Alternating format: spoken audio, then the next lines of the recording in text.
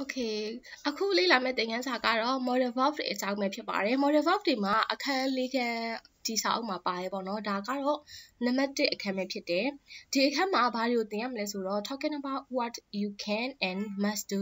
ဒီနေရာမှာအဓိကအဖြစ်ကတော့ can ဆိုတဲ့ modal verb ရဲ့ must ဆိုတဲ့ဒီ modal verb ပုံစံလေးရဲ့ကိုအမားတို့တွေကအဓိကထားပြီးတော့လေ့လာသွားမှာပဲဖြစ်ပါတယ်Okay ဒါကတော့ unit 17မှာ18အထိရောက်လာပါပြီဒီနေရာမှာအဓိကထားပြီးသင်ရမယ့်ဟာကဒီနေရာမှာပေါ့နော်ဒီစာကြောင်းမဲမဲလေးမှာတွေ့ရလိမ့်မယ် can be able to must have to ဒီ modal verb လေးလုံးကိုဘယ်လိုမျိုးသုံးမလဲပေါ့နော်ဘယ်စကားလုံးကဘယ်နေရာမှာထားမလဲအဓိကထားပြီးသုံးမလဲဆိုတဲ့ဟာတွေကိုဒီအခန်းထဲမှာလေ့လာသွားပါမယ် In this unit you learn about use a modal verb to talk about ability တခုခုကိုလုံးနိုင်ကြောင်းပေါ့နော်ability တခုခုရှိတယ်လို့ပြောတဲ့အခါကိုကတခုခုလုံးနိုင်တယ်လို့ပြောတဲ့အခါမှာဘယ်စကားလုံးကိုသုံးလို့ရလဲဆိုတော့တဲ့what you can or are able to do can မဟုတ်လို့ရှိရင် able to do စသည်ဖြင့်အမှားတို့က ability အကြောင်းပြောတဲ့အခါမှာဒီစကားလုံးနှစ်ခုကိုပြောလို့ရတယ် okay အဲ့တော့နောက်ထပ်တစ်မျိုးကကြတော့an application ကကြတော့တာဝန်ရှိတယ်ပေါ့နော်တာဝန်တစ်ခုခုယူရတဲ့ပုံစံမျိုးဆိုလို့ရှိရင်เนาะကိုတွေကwhat you must or have to do must တို့ have to do တို့စသည်ဖြင့်အမားတို့ကသုံးလို့ရတယ် okay ပြီးတော့ဘာတွေကိုဆက်ပြောလေ့လာအောင်လဲဆိုတော့အမားတို့ရဲ့ tense ပုံစံပေါ့နော်ဒီမှာpast ရှိမယ် present ရှိမယ်ပြီးတော့ future ပုံစံလေးတွေဒါလေးတွေကိုပါအစားအမားတို့တွေကဒီခန်းထဲမှာလေ့လာသွားမှာပဲဖြစ်ပါတယ်Okay အဲ့ဆိုရင်အမကခုနကတော့ပြောထားတဲ့ volunteer 2ယောက်ကဒါလေးကို role play လေးလုပ်ပေးပါအောင်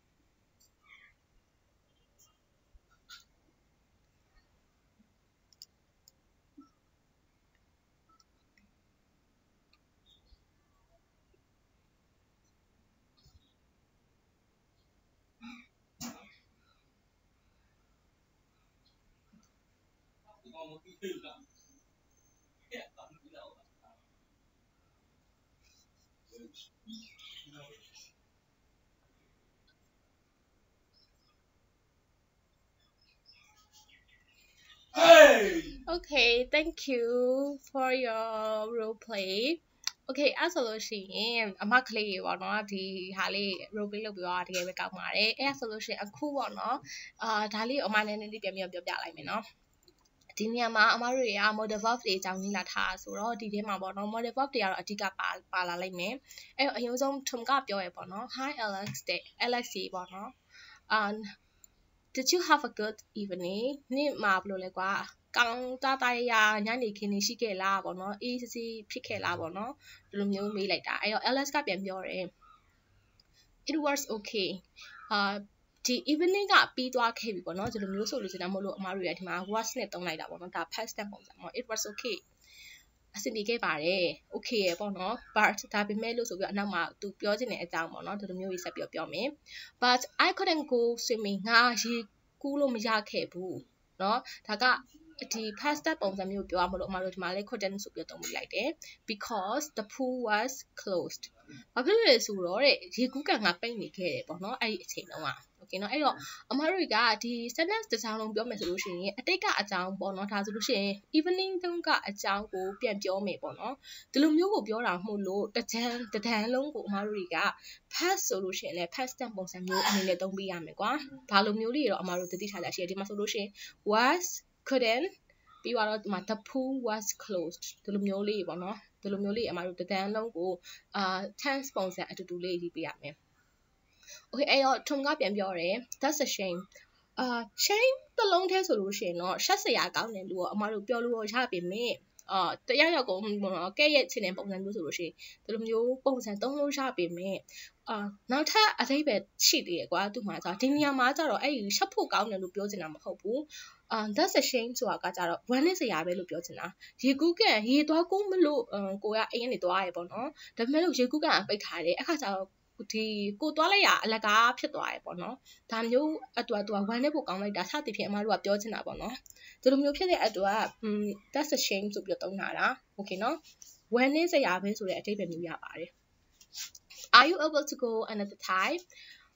နေနောက်တစ်ချိန်ထပ်ပြီးတော့သွားအောင်မှာလားပေါ့နော်ဒါဆိုလို့ရှိရင်တော့ able to ဆိုပြီးတော့အမတို့အခုလေ့လာမယ်အဓိကဒီ modal verb ပုံစံတရားတစ်လုံးအနေနဲ့သူကပြန်ပြီးတော့သုံးပြီးထားတယ်နော် are you able to go ဆိုပြီးတော့ရေးထားတယ်အဲ့တော့ ls ကပြန်ပြောတယ် yes ပဲသွားမယ်ပေါ့နော်but not today ဒါပေမဲ့ဒီနေ့တော့မဟုတ်ဘူး okay เนาะဒါဆိုလို့ရှိရင်เนาะဒီနေ့တော့မဟုတ်ဘူးတဲ့ because ဘာဖြစ်လို့လဲဆိုတော့ဆိုပြီးတော့သူကဆက်ပြောမယ် I have to do my homework ငါအိမ်စာတွေလုပ်ဖို့အတွက်ရှိသေးတယ်တဲ့အဲ့တော့ what did you do เนาะကိုတငယ်ချင်းကိုလည်းမေးခွန်းတစ်ခုခုပြန်ပြီးမေးလိုက်တယ်ပေါ့နော်နင်ကောဘယ်လိုလဲနင်ကောဘာឲ្យလုပ်ဖို့ရှိတယ်လဲစသည်ဖြင့်ပြန်ပြီးမေးလိုက်တယ်အဲ့တော့ Tom ကပြောတယ်ပေါ့I have to tidy my room ငါ့ရဲ့အခန်းကိုတန်းရှင်းရေးလုပ်ရမယ်ပေါ့နော်ဘယ်လိုမျိုးတတ်တတ်ရရဖြစ်သွားအောင် and then ပြီးသွားတော့ I played with my new game ငါ game အစ်စ်ပေါ့နော်ဒီဟာ game အစ်စ်ကိုငါဆော့ခဲ့တယ်တဲ့ you must try it နင်ဆော့ကြည့်တဲ့နေပေါ့နော်ဒီဥစ္စာကိုနင်စမ်းကြည့်တဲ့နေတဲ့it's great ဒါတကယ်ကောင်းတယ်ပေါ့နော်တကယ်ကောင်းတဲ့ game ဖြစ်တယ်တဲ့ okay အဲ့တော့ ls ကပြန်ပြောတယ်ကွာI like that ဒီညမှာ I apostrophe t ဆိုတာကကြတော့ပေါ့နော် I would like ဒီလိုမျိုးပြောချင်တာ I like that ဆိုပြီးတော့အမတို့ပြန်ပြီးပြောလို့ရတယ်ပေါ့နော်ဒီလိုမျိုးဒါကတကယ်ချင်းနှစ်ယောက်စကားပြောနေရမလို့ short form ပုံစံလေးတွေလည်းအမတို့တွေကသုံးပေးလို့ရတယ်အဲ့တော့ I like that ဆိုပြီးပြောရတယ် anyway တဲ့ဘာပဲဖြစ်ဖြစ်ကွာ I must go now ငါအခုပဲသွားရတော့မယ်I mustn't miss my bus ငါ bus ကလွဲသွားလို့မရဘူးเนาะ bus ကားကိုလွတ်သွားလို့မရဘူးဆိုပြီးတော့ဒီမှာဒီလိုမျိုးလေးရေးပြထားအဲ့တော့ဒီ conversation လေးကိုအမတို့ကြည့်လိုက်တယ်ဆိုလို့ရှိရင်အဓိကအဖြစ်ကတော့ဒါက modal verb ပေါ့เนาะအခန်းမှုလို့ modal verb တွေပါမယ်ဒါပေမဲ့လည်းတခြား tense ပုံစံလေးပေါ့เนาะဒါအမတို့ grammar တန်းဖြစ်တဲ့အတွက် grammar လေးတော့နည်းနည်းပို့ပြီးဦးစားပေးရပါကွာအဲ့တော့ဒီမှာဆိုလို့ရှိရင်လည်းတခြား tense ပုံစံလေးတွေလည်းကလေးတို့တွေ့ရလိမ့်မယ်အဲ့တော့ကိုကsentence တစ်ခုခုကိုပြောတဲ့အခါမှာဘယ်လိုမျိုးအကြောင်းပြောချင်တာလဲအတိတ်အကြောင်းပြောချင်တယ်ဆိုလို့ရှိရင်တော့အမတို့ past tense ပုံစံမျိုးသုံးရတာပေါ့နော်ဒါမှမဟုတ်future အကြောင်းပြောချင်တယ်ဆိုလို့ရှိရင်တော့ future ပုံစံမျိုးနဲ့ပြောရပါဘောနော်ဒီလိုမျိုးလေးတွေကတော့သူ့ရဲ့ tense ပုံစံအလိုက်သူကွဲသွားလိမ့်မယ် conversation တစ်ခုထဲမှာပဲ past tense သုံးတဲ့အကြောင်းရှိသလိုဥပမာပေါ့နော်အခုလက်ရှိအချိန်အကြောင်းသုံးလိုက်တာမျိုးတွေလည်းရှိလိမ့်မယ်ကွာဒီလိုမျိုးလေးတွေကိုအမဆိုလိုတာပါOkay အဲ့ဆိုလို့ရှိရင်နောက်ထပ်တစ်ခုကိုအမတို့ဆက်လိုက်ပါမယ်အဲ့တော့ဒီနေရာမှာဒီအခန်းမှာကျတော့ဒီ modal verb တွေအများကြီးထဲမှာအဓိကစကားလုံးက၄လုံးပဲအမတို့ focus ထားပြီးတော့သင်ပါပါအဲ့တော့ဘာရှိမလဲဆိုတော့ can ရှိမယ် be able to ရှိမယ် must ရှိမယ် have to ရှိမယ်ပေါ့နော်ဒီစကားလုံး၄လုံးကိုသင်မယ်အဲ့တော့သူတို့ကဒါကကျတော့သူတို့ရဲ့ပုံစံပေါ့နော်မူလပုံစံ verb 1ပုံစံလို့အမတို့ပြောလို့ရတယ်အဲ့တော့ past ပုံစံဆိုလို့ရှိရင်တော့ can ဆိုလို့ရှိရင်တော့ could ဆိုပြီးတော့ဖြစ်သွားမယ်ဒီဘက်ကကျတော့နမူနာစာကြောင်းပုံစံလေးပေါ့နော် okay ပြီးတော့ဒီမှာ be able to ဆိုလို့ရှိရင်ဒီ be နေရာမှာကျတော့သူ့ရဲ့သုံးမဲ့ပုံစံအလိုက်ပေါ့နော်verb to be ကဘာလဲဆိုတော့အမတို့ပြောပြီးသွားပြီအဲ့တော့ဒီကိုပြောချင်တဲ့ tense ပုံစံအလိုက်မူတည်ပြီးတော့ဒီ be ဆိုတဲ့နေရာမှာအမတို့ကအစားထိုးပြီးတော့မှာပေါ့နော်မှာဆိုလို့ရှိရင် they were တို့ဒါမှမဟုတ်လို့ရှိရင်လည်း they are တို့စသည်ဖြင့်အမတို့တွေကသုံးပေးရမယ်တကယ်လို့ future ဆိုလို့ရှိရင်တော့ well ဆိုပြီးတော့ကျွန်တော်သုံးပေးရမယ်must ကကျတော့တစ်ခုခုကိုလုပ်ရမယ်ဆိုတဲ့ပုံစံဒါပေမဲ့လို့ဒီနေရာမှာကျတော့ present form ပုံစံတစ်ခုပဲရှိမယ်เนาะသူက past ပုံစံလည်းမရှိဘူး future လည်းမရှိဘူးသူကတော့ present တစ်မျိုးပဲရှိနေတယ်နောက်ဆုံးတစ်ခုကကျတော့ have to တစ်ခုခုကိုလုပ်ရမယ်ဆိုတဲ့ပုံစံမျိုးအနေနဲ့အနောက်မှာတော့အမအသေးစိတ်ရှင်းပြပေးမယ်ပေါ့နော်အဲ့တော့ဒီမှာဆိုလို့ရှိရင် past tense ဆိုလို့ရှိရင်တော့ hat had ဆိုပြီးတော့ဖြစ်သွားလိမ့်မယ်ဒီ to ရဲ့အနောက်ကတော့အမတို့ verb 1ပုံစံပဲလိုက်ပေးရမယ်เนาะဒီဥစ္စာလေးကကြတော့ဒီအမတို့က hat had ကိုပဲ past tense ပုံစံပြောင်းပေးရမှာ present ဆိုလို့ရှိရင်တော့အမတို့တွေက have နဲ့ပဲသုံးမယ်future ဆိုလို့ရှိရင်တော့အမတို့ဒီမှာ will လေးထည့်ပေးလိုက်တယ်ပေါ့နော်ဒီလိုမျိုးလေးသုံးရပါလိမ့်မယ်Okay အဲ့တော့ဒီဟာတစ်ခုချင်းစီကိုရှင်းပြီးသွားပြီဆိုတော့ဒီ form တစ်ခုချင်းစီကိုအမပြန်ပြီးတော့ရှင်းပေးမယ်เนาะအဲ့တော့ can ရဲ့ past ပုံစံဆိုလို့ရှိရင် could ဖြစ်တယ်အဲ့တော့ဒီမှာနမူနာစာကြောင်းအနေနဲ့သူထည့်ပေးထားဆိုလို့ရှိရင်တော့ he couldn't go swimming သူရေသွားကူးလို့မရခဲ့ဘူးပေါ့เนาะဒါဆိုလို့ရှိရင်တော့ could not ပေါ့နော်ဒါကို short form လုပ်ထားတာအဲ့ဒါမလို့ couldn't ဆိုပြီးတော့ဖြစ်သွားတယ် they couldn't find him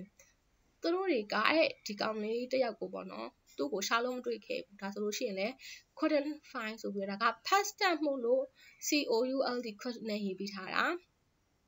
could you see anything နေတခုခုတွေ့ခဲ့သလားပေါ့နော်ဒါဆိုလို့ရှိရင်တော့ make up ပုံစံလုပ်ထားတာဒီလိုမျိုးဆိုလို့ရှိရင်လည်းအမားတို့တွေကသုံးလို့ရတယ်ဒါက past ပုံစံနဲ့ရေးပြီးထားတာပါဒီဘက်ချမ်းမှာကျတော့ present ပုံစံပေါ့နော် present ကကျတော့အခုလက်ရှိအခြေအနေဆိုလို့ရှိရင်တော့ဒီမှာပြောထားလဲဆိုတော့ I can swim very well ငါကရေကောင်းကောင်းကူးနိုင်တယ် okay เนาะဒါဆိုလို့ရှိရင်တော့ဒီ can ကိုသူတခုခုကိုလုံနိုင်ကြောင်းတခုခုတတ်နိုင်ကြောင်းသူ့ရဲ့ ability တခုခုရှိကြောင်းပြောချင်တဲ့အခါမှာအမားတို့က can နဲ့တုံးပေးရပေါ့နော်ဒါဆိုလို့ရှိရင်ဒီမှာ I can swim ဒါဆိုလို့ရှိရင် positive ပုံစံ I can drive ငါကားမမောင်းနိုင်ဘူးကားမမောင်းတတ်ဘူးပေါ့နော်ဒါဆိုလို့ရှိရင်တော့သူက negative ပုံစံမျိုးအနေနဲ့ရေးပေးထားတာ question လဲလုပ်လို့ရသေးတယ် can you buy me one ငါတို့တခုလောက်ဝယ်ပေးလို့ရမလားပေါ့နော်ဒါဆိုလို့ရှိရင်တော့သူ့ရဲ့မေခွန်းပုံစံပဲဖြစ်တယ်ဒါက present ပုံစံမှာ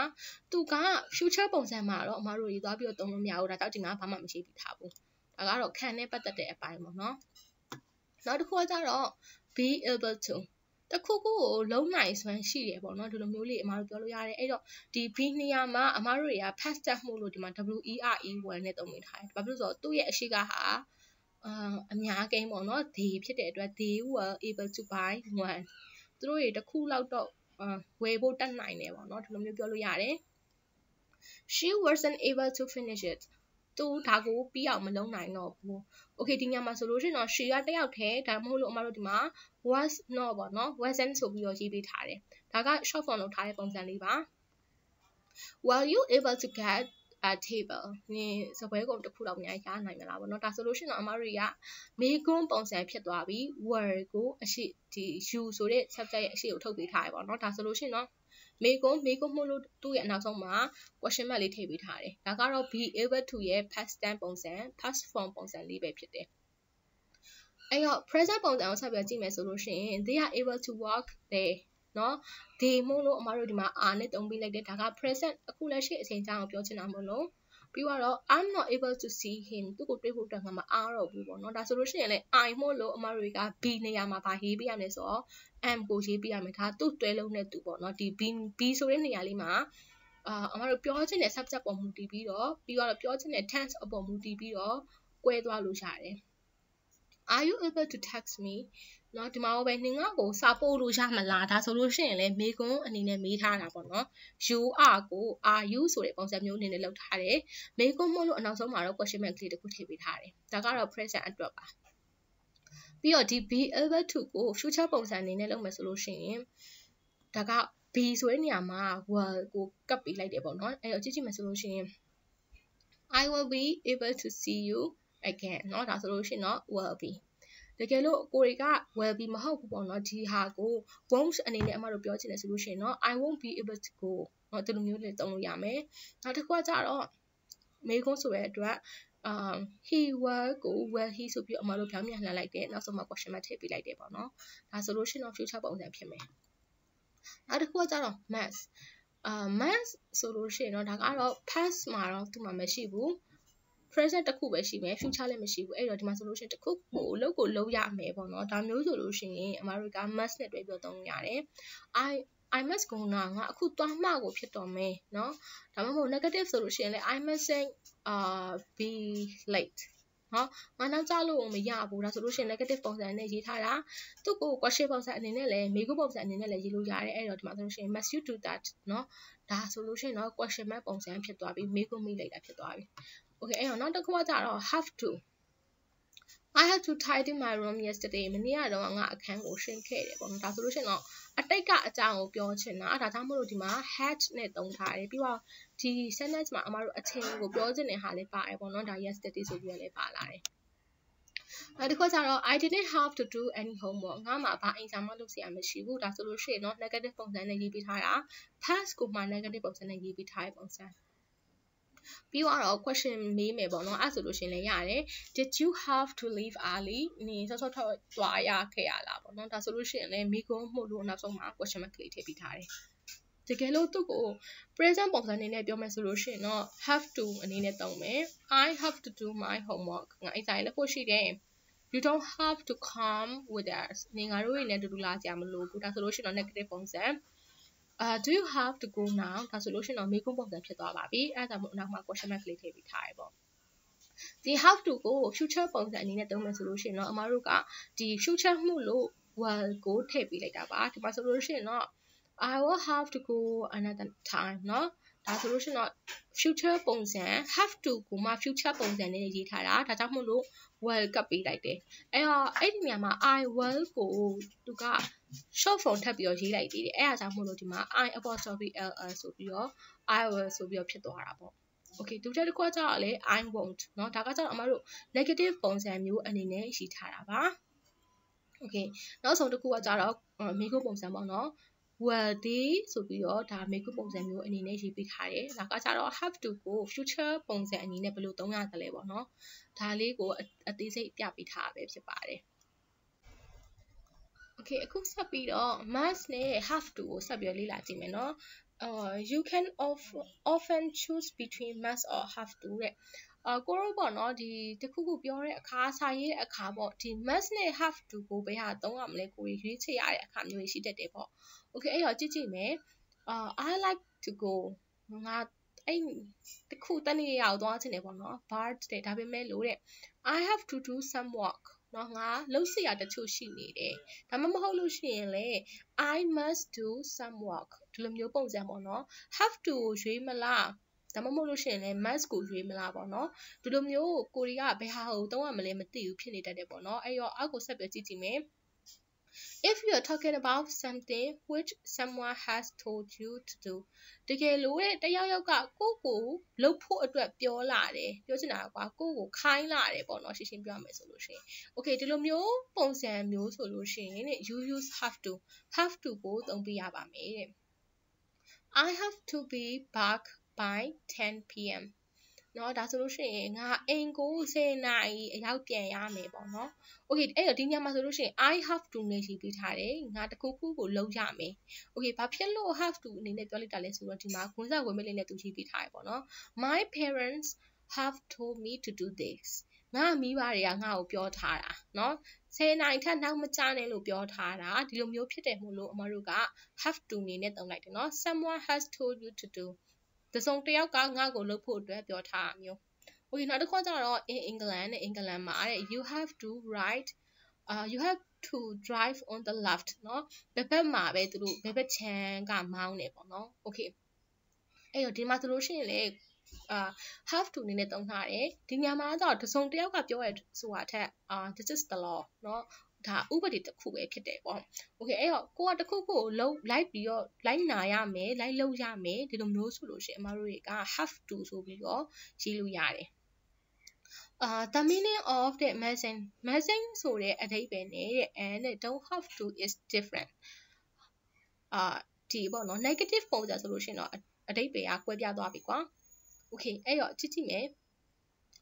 We don't have to bring any food to the party နော်ဒီညမှာ don't have to နဲ့ရေးပေးလိုက်တယ်အဲ့တော့ဒီအဓိပ္ပာယ်က it's not necessary ဒါကမလိုအပ်ဘူးပါတီပွဲကိုစားတော့ဆရာကြီးယူလာဖို့အတွက်မလိုအပ်ဘူးဒါဆိုလို့ရှိရင်တော့ we don't have to ဆိုပြီးတော့ရေးပေးလိုက်တယ်နော်ပါတီပွဲမှာစားဆရာကြီးရှိပြီးသားကွာအဲ့အောင်မှကိုကထပ်ပြီးတော့စားတော့ဆရာကြီးထပ်ပြီးတော့တည်သွားဆရာမလိုတော့ဘူးဒါကြောင့်မလို့ဒီအလုပ်ကိစ္စရက်ကလုပ်ဖို့အတွက်မလိုအပ်ဘူးဆိုလို့ရှိရင်တော့အမတို့က don't have to negative ပုံစံမျိုးအနေနဲ့ရေးပေးလို့ရတယ်နောက်တစ်ခုကျတော့ you must bring your own food to the restaurant ဒါဆိုလို့ရှိရင်တော့စားတောက်ဆိုင်ကိုကိုယ့်ရဲ့အဲ့လိုမျိုးပေါ့နော်အိမ်ကချက်ထားတာတို့အပြင်ကအစားအစာတွေတည်ဆောင်လာလို့မရဘူးဒီနေရာမှာကျတော့ you can't do this ဒါကိုလုပ်လို့မရဘူး it's not allowed ခွင့်မပြုထားဘူးပေါ့နော်ဒီလိုမျိုးအဓိပ္ပာယ်ရပါတယ်အဲ့တော့သူကကွာ positive ပုံစံမျိုးအနေနဲ့ကတိတ်မကွဲပေမဲ့ negative ဆိုလို့ရှိရင်တော့အဓိကကတော့အရန်ကွဲပြားသွားတယ်ပေါ့နော်don't have to ဆိုလို့ရှိရင်တော့မလုပ်လဲရတယ်ဆိုတဲ့အခြေအနေเนาะလုပ်စရာမလိုဘူးပေါ့เนาะဒါကြီးကိုတကူးတကလုပ်စရာမလိုအပ်ဘူးဒါပေမဲ့လို့ mention နဲ့ရေးလိုက်တယ်ဆိုလို့ရှိရင်တော့ဒါကလုံးလို့မရဘူးဆိုတဲ့တားမြစ်ထားတဲ့အရာတစ်ခုဖြစ်သွားပါတယ်เนาะဒီလိုမျိုးလေးတော့အဓိပ္ပာယ်လေးကွဲတယ်အဲ့တော့ remember လေးကိုဆက်ပြီးကြည့်မယ် there is no past form of must မှာတဲ့အမတို့ past ပုံစံမျိုးအနေနဲ့တော့မရှိပါဘူးတဲ့ so you use had to instead အဲ့တော့ must က past tense မရှိဘူးဖြစ်တဲ့အတွက်ဘာပဲသုံးလို့ရလဲဆိုတော့သူ့ကို had to အနေနဲ့အမတို့ကရှင်းပြလို့ရတယ်เนาะတကယ်လို့ past tense အကြောင်းတစ်ခုခုပြောချင်တယ်ဆိုလို့ရှိရင်เนาะ must ကိုသွားပြီးတော့သုံးလို့မရဘူးဘာပဲသုံးလို့ရမလဲဆိုတော့ had to ပဲသုံးလို့ရမယ်အဲ့တော့သူဘာရေးထားလဲဆိုတော့ I had to leave early to catch my bus ငါ bus ကအမိဖို့အတွက်ငါစောစောထွက်ခဲ့ရတယ်ပေါ့နော်ဒါဆိုလို့ရှိရင်သူက past tense ပုံစံပြောချင်တယ်ဒါကြောင့်မို့လို့ I had to ဆိုပြီးတော့ရေးပေးထားတယ်ဒီနေရာမှာကျတော့ must ကိုသွားထည့်လို့မရဘူးဘာဖြစ်လို့လဲဆိုတော့ must မှာ past tense ပုံစံမျိုးမရှိလို့ပါအဲ့တော့ဒါကတော့ must နဲ့ have to ရဲ့ကွဲပြားတဲ့အချက်လေးပဲဖြစ်ပါတယ် Okay နောက်တစ်ခုကကျတော့ can ရယ် be able to ရယ်ပေါ့နော်ကြည့်မယ်အဲ့တော့ you can use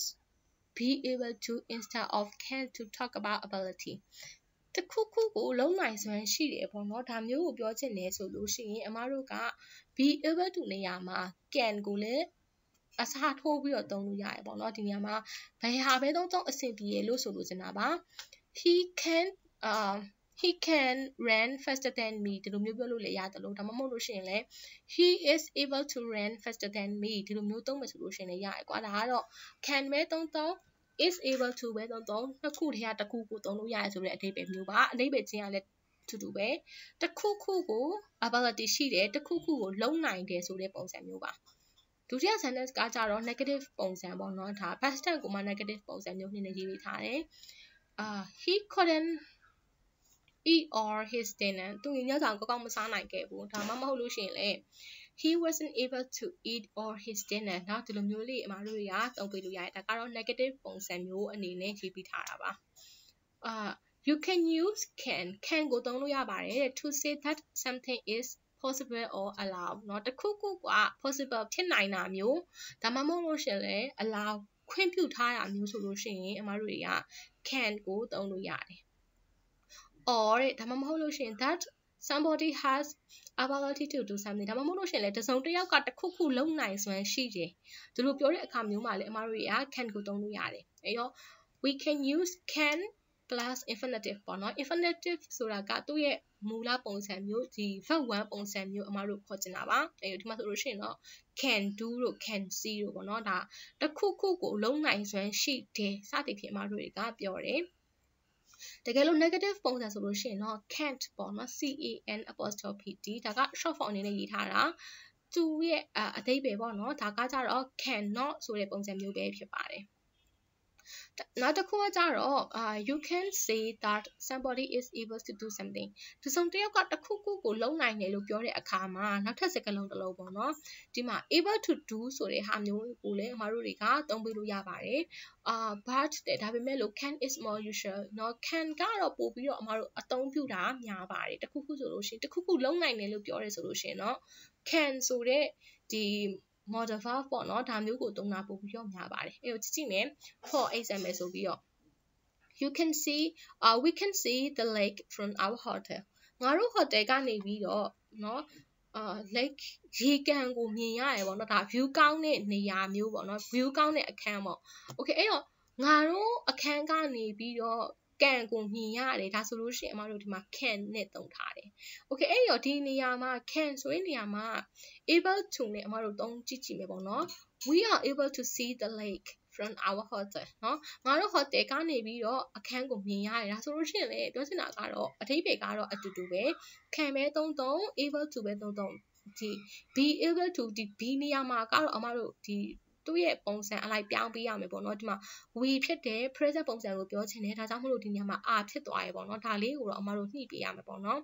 okay အဲ့တော့ဒီနေရာမှာဆိုလို့ရှိရင် can ပဲသုံး able to ပဲသုံးသူဆိုလိုချင်တာကတော့ငါတို့ hotel ကနေရေကန်ကိုမြင်ရတယ်ဒီလိုမျိုးကိုဆိုလိုချင်တာပဲเนาะအဲ့တော့အဓိပ္ပာယ်ကတော့အရန်ကြီးတော့မကွဲဘူးဒါပေမဲ့လို့ can နဲ့သုံးတာကတော့ပို့ပြီးတော့usual ဖြစ်ပါတယ် okay နောက်တစ်ခုကကြတော့ we use be able to talk about ability in the future be able to ကဘယ်နေရာမှာအဓိကထားပြီးသုံးတတ်လဲဆိုတော့ပေါ့နော်သူကfuture ပုံစံမျိုးအနေမှာသူကအသုံးပြုတာပို့ပြီးတော့များရပေါ့နော်အဲ့တော့ကြည့်မယ် when I pass my driving test เนาะငါ driving test ဖြေတော့ပေါ့နော်ရင်မောင်းဝင်ခွင့်ဖြေတော့ကတဲ့ I will be able to drive on my own လို့ပြောရမယ်ငါကငါရဲ့ငါကားငါမောင်းနိုင်တော့မယ်ပေါ့နော်ဒီလိုမျိုးသူကြိုပြီးတော့စဉ်းစားလိုက်တာမျိုးပေါ့နော်အခုကတော့မဖြစ်သေးဘူးဒါပေမဲ့လို့သူကတိတ်မကြခင်အခြေအနေပေါ့နော်ဒီဆံမွေးပဲဖြည့်ပြီးသွားတဲ့အခါမှာအောင်သွားရဲဆိုလို့ရှိရင်သူ့ကားသူ့ရဲ့ကိုယ်ပိုင်ကားကိုသူ့ဘာသာသူမောင်းနိုင်တော့မယ်ဆိုတဲ့ပုံစံမျိုးပေါ့နော်ဒါဆိုလို့ရှိရင်တော့သူကဒီတစ်ခုခုကအနာဂတ်မှာလုံးနိုင်တော့မယ်ဆိုတဲ့ပုံစံမျိုးကိုဆိုလို့ရှိရင်အမတို့ကဒီ be able to ကိုရေးပေးလို့ရတယ်နော်ဒါလိုမျိုးလေးပေါ့နော်သူကခက်စင်စင်လေးပဲဒါပေမဲ့လို့တော့နည်းနည်းလေးပဲကွဲတယ်ကွာအများကြီးကွဲသွားတာမဟုတ်ပါဘူး Okay အဲ့တော့I have to do something ပေါ့နော်တခုခုကိုလုပ်ဖို့အတွက်ရှိတယ်ပေါ့နော်ဒါကတော့ have to အနေနဲ့သုံးလိုက်တယ်ဆိုလို့ရှိရင် it's necessary to do it နော်လုပ်ဖို့အတွက်လိုအပ်တယ်လို့ပြောချင်တာပါနော် I am obliged to do it obliged ဆိုတာကကြတော့တခုခုကိုမဖြစ်မနေလုပ်ဖို့အတွက်လိုအပ်တယ်စသည်ဖြင့်အမားတို့ကဆိုလို့ချင်တာ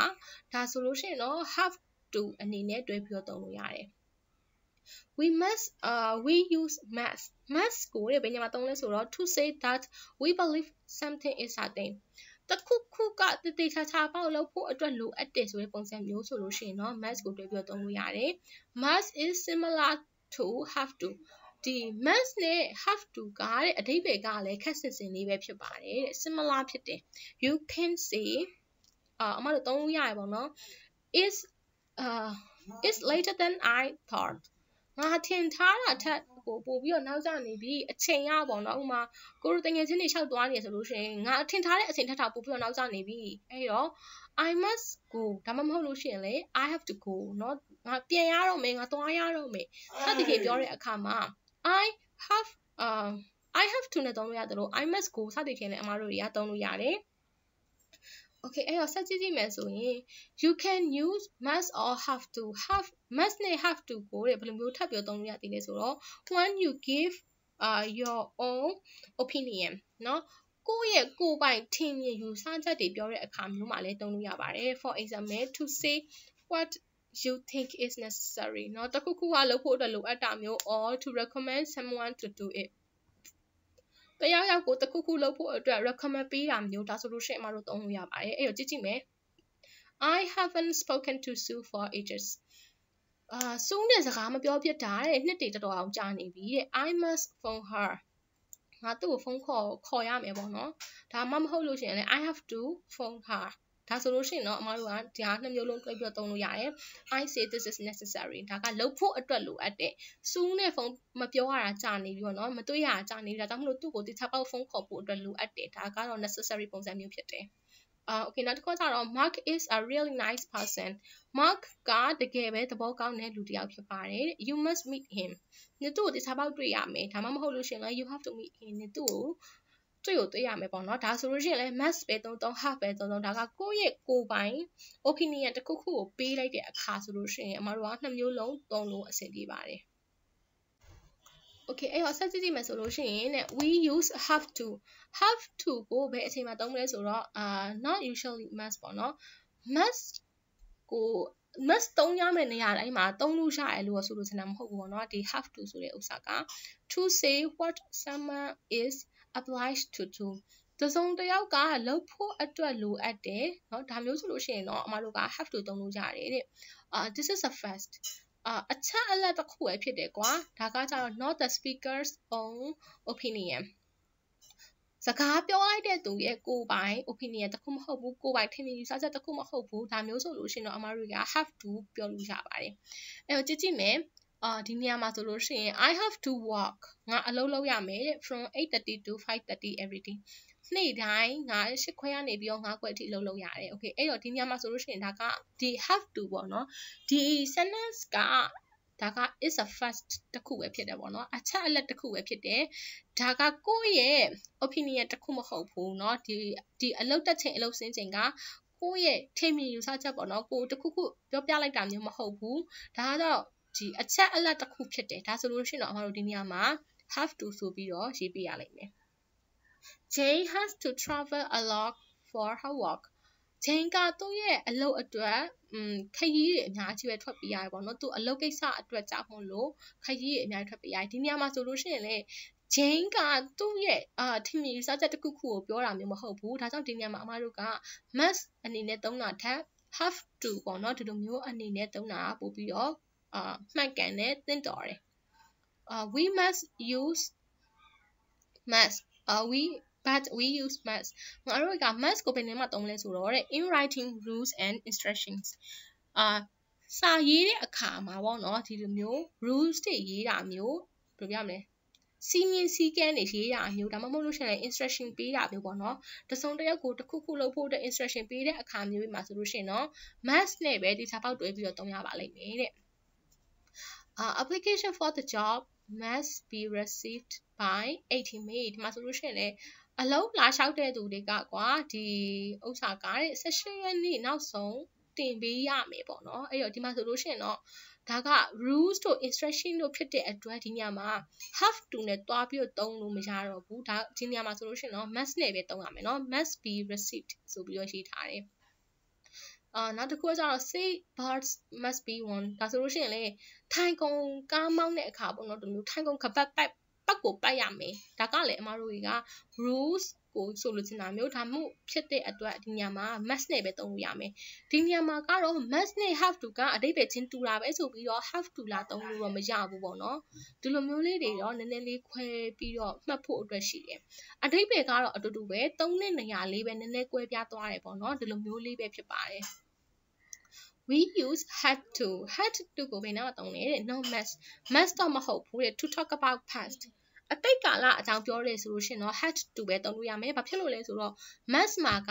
past tense ပုံစံမျိုးမရှိလို့ပါเนาะဒါလေးတခုအမတို့နည်းနည်းသတိထားရမယ်